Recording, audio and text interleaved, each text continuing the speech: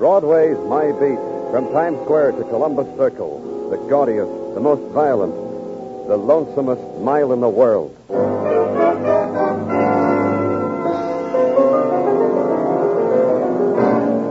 Broadway's My Beat, with Larry Thor as Detective Danny Clover.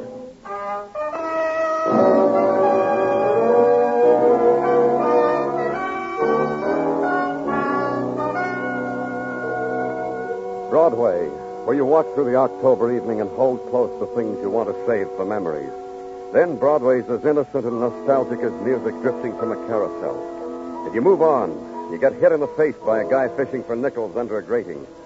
Whatever you were pursuing is gone now, lost. And Broadway trails off into the side streets. Walk them, like I did. And try to close your eyes against the pattern of scars in the street of the tenement.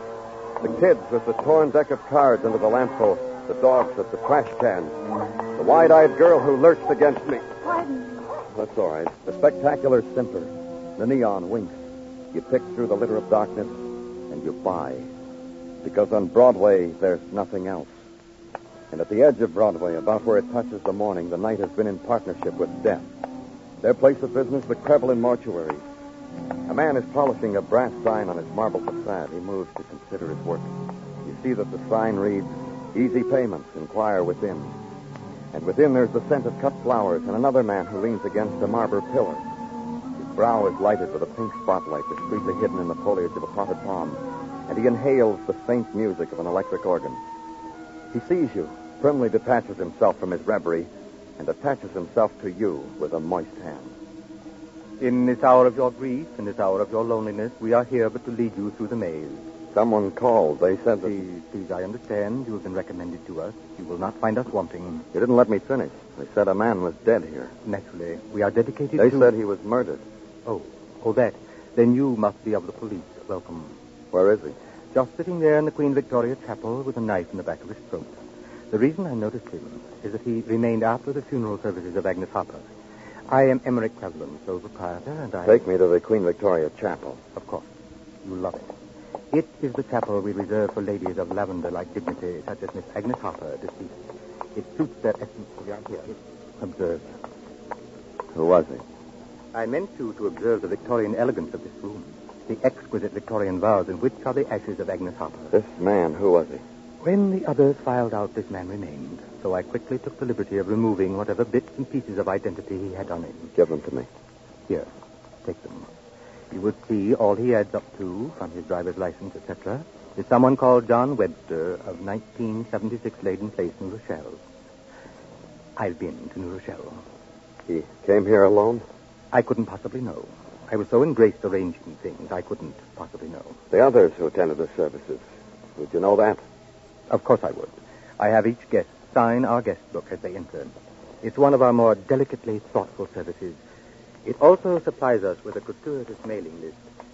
We must be on our toes in this profession. Here. This page, all these were guests? All of them. Quite a catch, wouldn't you say? I'll take it.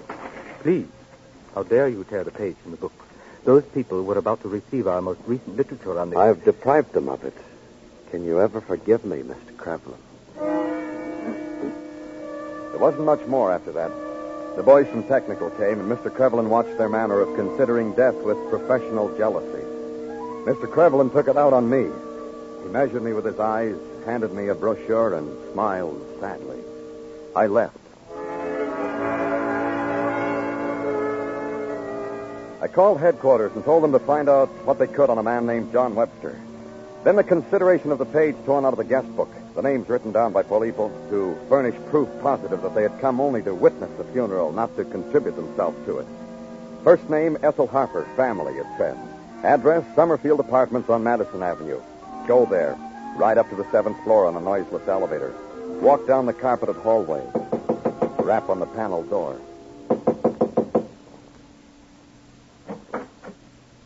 Have you brought flowers? My sister is dead, you see. People have been bringing flowers. I'm from the police. My name is Danny Clover. And I've been telling them to deliver the flowers to the mortuary. May I come in? Come in. Yes, I'm from the police. I've never talked to a policeman before. Isn't that strange? soon as you said you were a policeman, I remembered that. Never in my whole life have I done what I'm doing now. Yes, please, come in. It's about a man named John Webster. In the kitchen, dear. I'll show you. In here. My sister loves this kitchen so much. Here. Right from this window. What? My sister jumps right from this window. Everybody who comes here wants to see what window Agnes jumped from. Your sister was a suicide? Don't say that about her.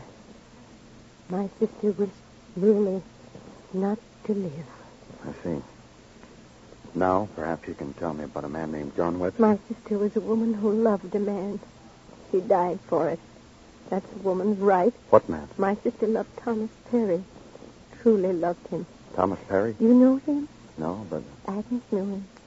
She loved him. She was a child about love. The way a woman should be. What about a man named John Webster? John Webster. Oh, of course. Of course what? You have the wrong address. I never heard of a man by that name. But she had heard of a man named Thomas Perry. A man her sister truly loved, she'd said. A man her sister had died for. Also a man whose name was on the funeral list.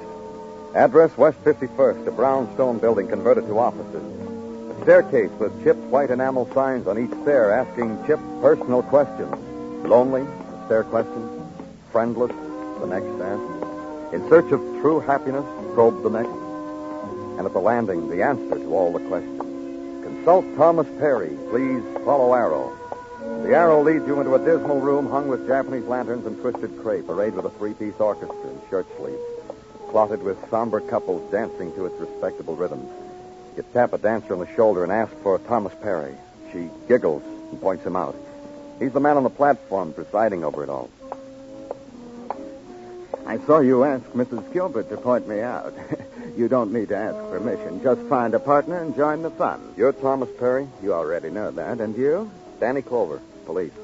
Well, I wouldn't think you fellows ever got in this condition. I want to talk to you. Talk? Somewhere quiet. Oh, this is quiet. Besides, I can't leave my people. They'd be lost without me here to stir up things. What do we talk about, Danny? Agnes Harper. Oh, she loved me. Loved me truly. Pale hands I loved beside the Shalimar at dawning, that kind of love. She killed herself for it. She shouldn't have done that. She should have known the kind of man I am. What kind is that? I'm a businessman, Danny. Agnes came to us in search of happiness. I saw the sign. We sent her various sizes and shapes of hand-sorted happiness. Good, steady, respectable male counterparts. I chose them for her myself. But they didn't do. You took over. You're quick, Danny. I took over personally. Agnes was dignity personified. Aristocracy personified. $50,000 personified. And I jilted her. That makes you a businessman? It makes me a dolt. Jerk to you. Oh, Agnes just wasn't for me, that's all. I prefer something gayer. Younger, you know? Yeah, Thomas. Did Agnes ever say anything to you about a man named John Webster? The name John Webster never destroyed anything between Agnes and me. Should it have, Danny? He was murdered at her funeral. He chose the most appropriate setting, this John Webster. Anything else, Danny? Mrs. Gilbert is beckoning. She wants my arms around her. So, this list of the people who attended Agnes's funeral, do you know them? Let me see. This I know. Mm-hmm. And this. And this. Mm-hmm. And this, all members of my club, all clients, all ladies and gentlemen Agnes met at my tea dances. We make it a point to return courtesies rendered. The others? Utter strangers. And now, if you please, Mrs. Gilbert is really biting her lips.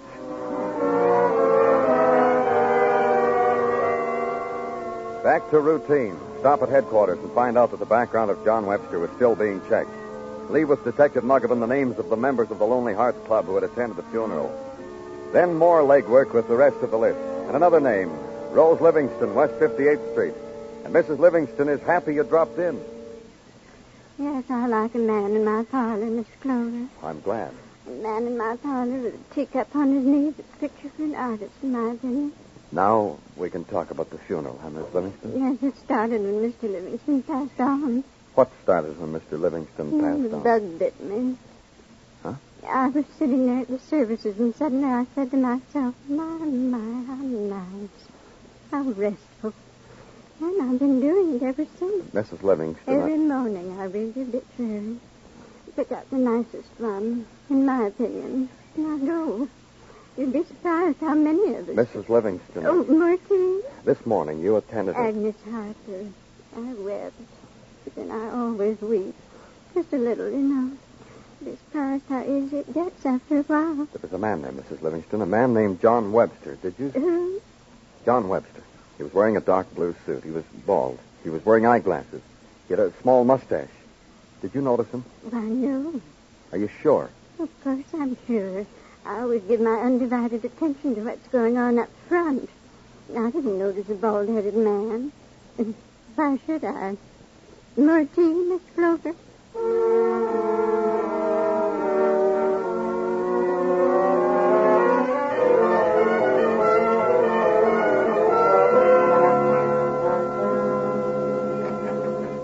Hi-yo, Danny. Oh, hello, Gino. Come on in. Thanks. I was just wondering, Danny. Hmm? Tonight, Mrs. Tartaglia is dishing up chicken cacciatore, pizza, and generous servings of spumoni, all to be topped off with the performance of the new Corey dishwasher, which I have purchased for her. Care to join us? Oh, thanks, Gino, but I can't. Work, huh? Work. Well, then let's get with it, Danny. Item to wit. We have cracked down information on John Webster, deceased. Very uninteresting. No friends, no enemies. He was a divorcee, having at once upon a time been married to one Elizabeth Webster. We'll want to talk to her. At this very moment, she is being looked for, Danny. Good. And what else? Detective Muggerman has made a check of the people off the list who were members of the Lonely Hearts Club. And what did he find out? Nothing, except they all want to get married. The phone, Danny. Pardon me. Don't mention it. Thank you. Danny Clover speaking. Please come quickly to me. Who is this? Ethel Harper. You know my sister is dead. I don't want to be dead. Please. What's the matter with you? There's a man. I've seen him before. He looks at me all the time when I look out of the window from the building across the court. All the time. Please. I'll be right down, Miss Harper. It took 10 minutes to get there. On the way, the thought that intruded. Miss Harper was imagining things. The man she saw was part of the hysteria of a mind that somehow I felt was no stranger to hysteria. And up the elevator, down the hall. Miss Harper! Miss Harper! It's Danny Clover. Miss Harper! The door was open. I went in. Living room empty. Bedroom empty. Kitchen not empty. Miss Harper was there. Miss Harper with a rope around her throat. Miss Harper strung from a ceiling light fixture. And beneath her, space. The fluorescence of the light gleamed on a knife blade on the tabletop. I picked it up, grabbed the kitchen stool, and stood on it, and cut Miss Harper down. She was breathing fitfully, as if life, then death, held her close for a brief second, then deferred to the other. Then color returned, and her eyes came alive. And they flitted over my face, not understanding, begging, bewildered. All at once, understanding. He tried to kill me. He hung me. He tried to kill me.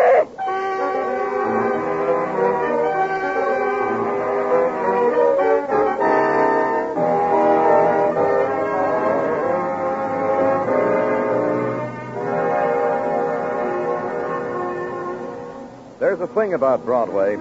It offers a bag full of free illusions. Every color, every size. Guaranteed against fading. Also a warranty against shrinkage. Just reach in the bag. There's more where that one came from. Consider, for instance, the one that says Broadway can break its heart. Or, for example, the classy all-plastic fall 1950 laboratory-tested one that says Broadway can shed a tear. That's the one for a man who was murdered in a mortuary. Only who weeps? Who sheds a tear? The current sound, the one I was most familiar with at the moment, was offered by a woman, Ethel Harper, lately cut down from a noose. I'm feeling much better now, Mr. Clover. The doctor should be here soon. Right now, the important thing for you to do is... I said I felt all right. I don't need a doctor. What did you call a doctor for? Because you were almost dead. Oh, people think of dying, Mr. Clover. But they're Do hanged. you think you can tell me what happened? Things that happened. Everything so fast. Where one piece stopped and the other began. Let me help. You saw a man looking at you across the court from a window. Which window? Yes. Yes, that's right. From that window, directly across. Then you called me. Then? Then, well, I don't know.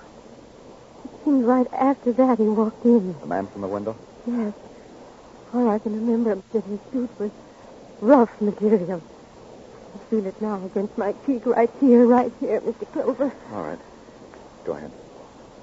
I don't know. Did you fight with him? I don't know. Do you remember screaming?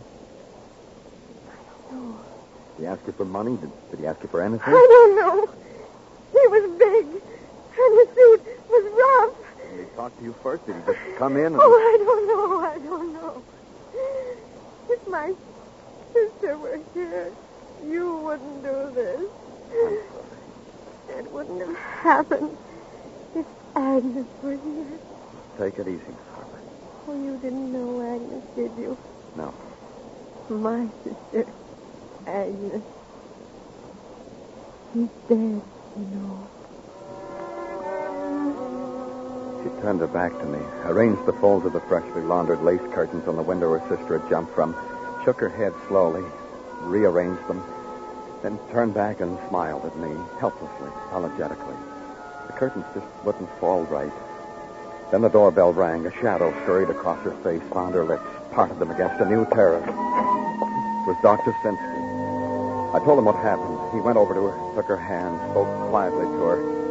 The shadow darted back inside her.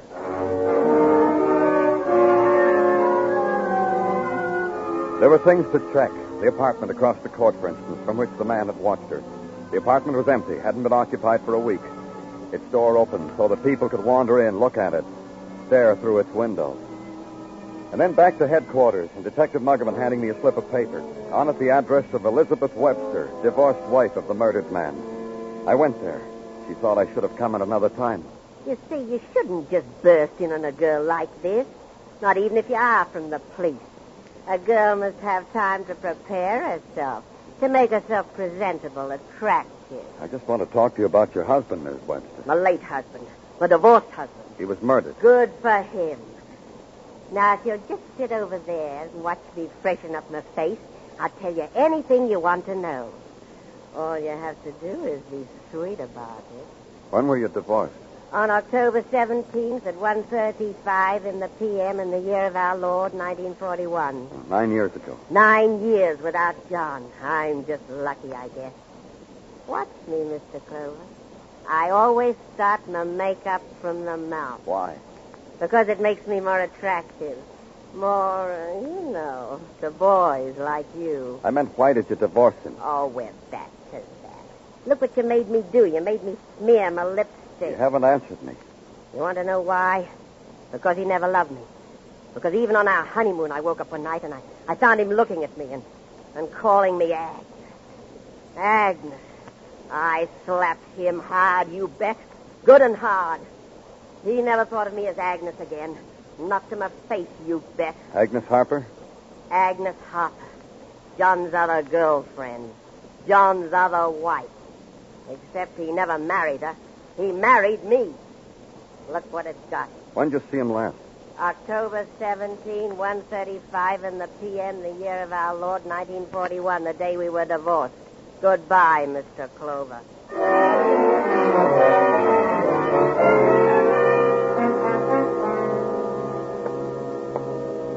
Oh, hello. I see you're back again. That's right, Mr. Perry. See, all the lonely hearts have gone home. They come here, meet people, go home to think about it. And that leaves just you. Tell me something, Danny. Am I a murder suspect? That's right, you are.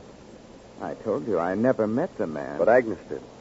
Are you going to talk to me, Mr. Perry? Or are you going to phone your lawyer and say you're going to jail to please hurry up and meet you there because you're being held for suspicion of felony being murder? Which, Mr. Perry? Then all the lonely hearts would lose faith in old Tom Perry, wouldn't they? Let's face it. Sit down, Danny. You want to know why I never married Agnes? If that's where you want to start. Why I didn't marry her was this. There was something there, Danny. I can't tell you what. The setup was, well, it wasn't nice. Agnes, her sister. And then there's the other thing. What other thing? Agnes, and here's where old John Webster comes in. Agnes was going to marry him. Didn't. At the last minute, she didn't. Left the boy standing there right at the altar with egg in his face. That's what I want to know about. What happened? Agnes didn't tell me exactly. Just didn't show up for the wedding. Something happened, something important, I guess, because Agnes didn't show up. You want to know something else? You'll tell me, huh? When Agnes and I were going to get married, well, I have a friend that does weddings at a pretty nice rate for friends. But Agnes wanted to use the same justice of peace. Who? Name's Harrison Ingersoll. Anything there, Danny? I wouldn't know. But I'll find out. Thanks, old Tom.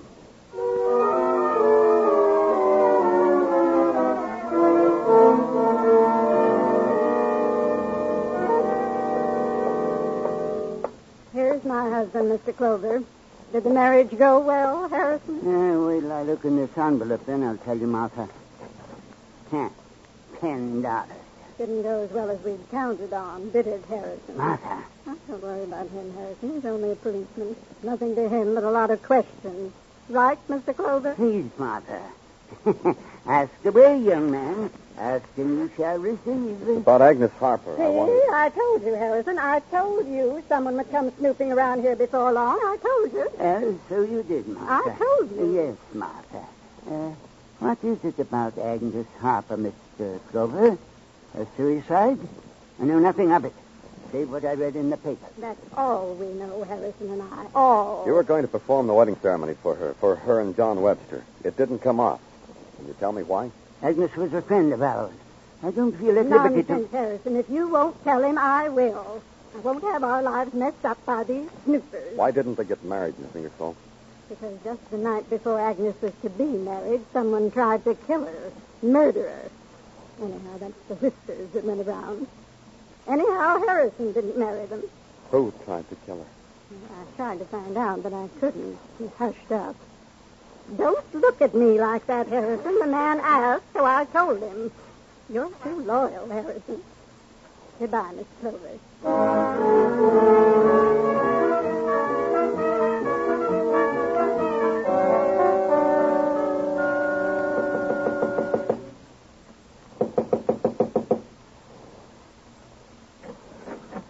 Oh, hello, Mr. Clover. I'm glad you came back. I knew you'd want to know I was feeling just fine. Please come in. Thanks. Yes, Dr. Simpson is a very gentle man. Yes, yes. It's a lovely Indian summer night. Come out on the terrace and look at it with me. All right. Oh, my. It's beautiful, isn't it? Agnes would have enjoyed a night like this. Yes. Yes, she would. How would you know? From what you've told me about her, from other people have told me. What other people? Thomas Perry. What did he tell you? He said he didn't marry your sister because he was afraid. Afraid? What did he have to be afraid of? I don't know. What does he know about being afraid? But you know, don't you, Miss Harper? What? Tell me, who tried to kill your sister the night before she was to marry John Webster? You said I knew about being afraid. You are right now, this minute. Because your sister is gone from you forever. Agnes is dead, you know. My sister is dead. Finally succeeded in killing her, didn't you? I do very well without her. I can do things for myself. When she was going to marry John Webster, you tried to kill her, but... No, it was someone else. It was you, Miss Harper. Well, what difference does it make? She didn't hurt herself. Besides, she didn't want John Webster anyhow. He told me so. The whole day of the wedding, we sat together, and she told me over and over again how wrong she'd been. It was different with Thomas Perry. This time she knew she wasn't wrong, so you killed her, pushed her out of the kitchen window. Watched her fall. Watched her fall. Now you're alone. Even if she wasn't going to marry Tom Perry, she was going to leave me. She told me that, too. Stabbed John Webster because he knew you'd killed your sister. He knew you'd tried to do it once before. You didn't think I could do things like that, did you? None of you know the things I can do. Weren't you afraid when you hung yourself? Afraid I might come too late? I'm clever. I waited till you knocked on the door. The things you people don't know. You'll need a coat, Miss Harper. Let's get it. No. The things you people don't know, I'm going to watch you for. Watch you for! She lunged at me, threw the weight of her frail body against me. Her face leaned close to mine, and the sound she made. I took her arms, held them close to her side, and watched her. And the sanity fled from her, and it melted into the darkness of the night.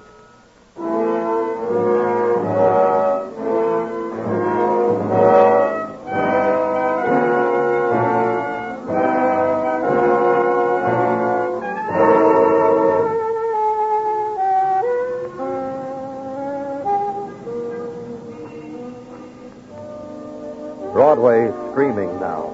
It sneers and makes a big fist at the night. And the carnival is boiling. And it's the clown and the jack-in-the-box that leap from dark doorways. And it's the geek with no arms, no legs, and no heart. It's Broadway, the gaudiest, the most violent, the lonesomest mile in the world. Broadway, my beat.